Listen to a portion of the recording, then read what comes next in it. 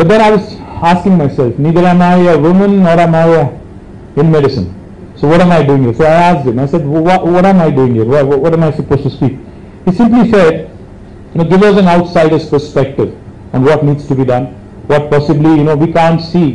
When you're inside the profession, if you're a doctor or even if you're a woman, you probably end up, with a tunnel vision. So probably giving an outsider's perspective and trying to give you a sense of what I think is happening across the world is what I would love to do today. Medicine has always been looked up to as one of the noblest professions across the world. In fact, even today when I speak to my daughter, who's 13, and when I ask her, what is it that you want to do? I think many fathers, many parents, in fact, in India especially, have had this, I don't know if it's a good thing or a bad thing, have had this thing, where you want your son to be an engineer and your daughter to be a doctor. I think that is how it has been. But my mother, I have to tell you, a little story, an anecdotal one. My mother always wanted me to be a doctor. She was insisting, she was actually very passionate about it. She's always said, there isn't a single doctor in the family, you should actually become a doctor. I ended up taking biology. I eventually ended up as a biotechnologist. That's a different story. Back in 91, when I was in my +2, I studied reasonably well. I don't think I'm a top of the class student, but I was a above average student, let me put it that way. And back in that day, we had MSET. Now I think it's NEET. Back in that day, it was MSET. So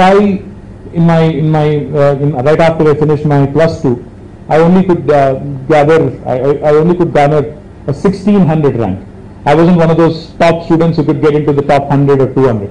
So I ended up getting only B Pharmacy, and I could have possibly gotten agriculture or something. I didn't want to do that. Then I actually went to Karnataka, took that entrance test. Now what happened is, of course, in Karnataka there were many more medical colleges. The private medical college system is far more robust, so I got in there. In fact, I got in some of the best colleges in Karnataka. But my father is a very persuasive man. He can convince you, to basically do anything he wants. Right? So when I came and told him that I got through this entrance test in Karnataka and I'm going to join medicine in Karnataka, he told me, do you know how many years the doctors, kind of takes to settle into life? I said, I have no clue. My mom wanted me to be a doctor, so I'm going to be a doctor. He said, you'll be 32 or 33 by the time you complete your graduation, post-graduation, super specialization and a bunch of other things. And then for the rest of your life, you could be called at 12 in the midnight, for an emergency, and you'll have to run. So there won't be much of a work-life balance. He kind of basically stressed me out by saying all that. I said, okay, if that is the case, I'm not doing it. I'd rather do something else. So that's how I ended up not being a doctor, is where I'm going with this. But I do believe sincerely, because each and every time some family member of mine had an emergency, the kind of admiration, the kind of respect in that moment, any person would have toward the doctor that treats you is something that is unquantifiable, immeasurable, and that kind of gratitude, that kind of amazement with which we look at you, all the people engaged in this noble profession, is that cannot be summed up in words. So my compliments to you, because these are all intangibles. Now I am the Minister for Municipal Administration. I keep telling my team, that अगर हैदराबाद को हम लोग हर दिन साफ रखते हैं, हर दिन अगर साफ सुथरा रखते हैं, कोई हमें कॉम्प्लीमेंट नहीं देता है, कोई भी हमें तारीफ नहीं करता है, बट 4 दिन छोड़ दो, इतना गाली मिलता है. Same applies to you guys also. You treat a patient very well, you'll just be given a thanks. You'll just be told, you've done a great job, thank you very much. But that 1 out of 1,000 mess-ups will get you such flack that you will never ever forget for the rest of your life. That is a profession that you've chosen, unfortunately or fortunately. So therefore, it is a thankless job. But I think this is one opportunity that I would like to take to thank this entire brilliant team of medical professionals assembled here. Thank you very much on behalf of the people of Telangana, of all of us non-medical professionals. In the past few years, of course, India has made tremendous advancements in the field of medicine.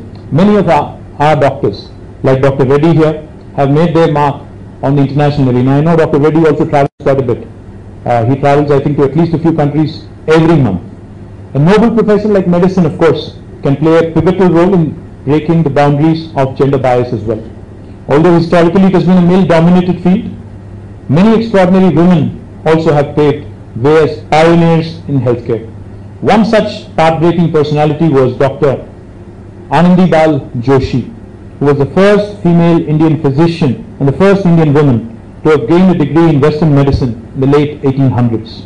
Another example, of course, is Dr. V. Shanta, an oncologist who was awarded Padma Shri and Padma Bhushan and Padma Vibhushan awards for her efforts in improving accessibility of affordable cancer treatment. And of course, we have our own Dr. Soumya Swaminathan, who was omnipresent during COVID, a pediatrician who was at the helm of World Health Organization as a chief scientist during COVID-19 pandemic.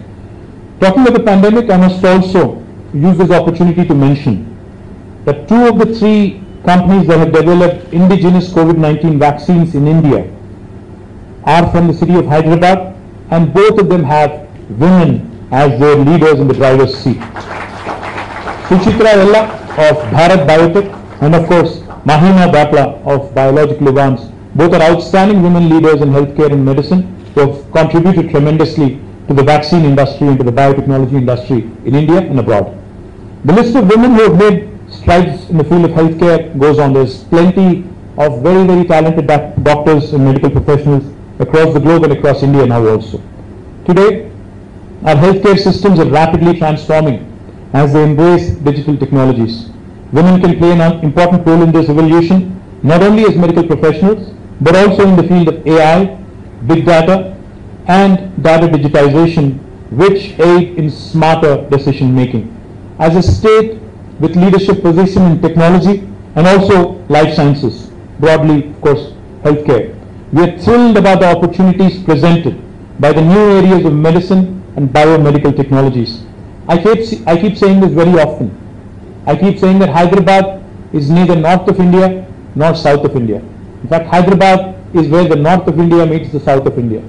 Hyderabad is where paratha meets dosa. Hyderabad is where biology meets technology. Hyderabad is where data sciences marries life sciences. Hyderabad is where Mangoverse meets Metaverse. Hyderabad is that beautiful melting pot where the confluence of these technologies can be leveraged to the greater good of humanity, greater good of healthcare advancements in today's world.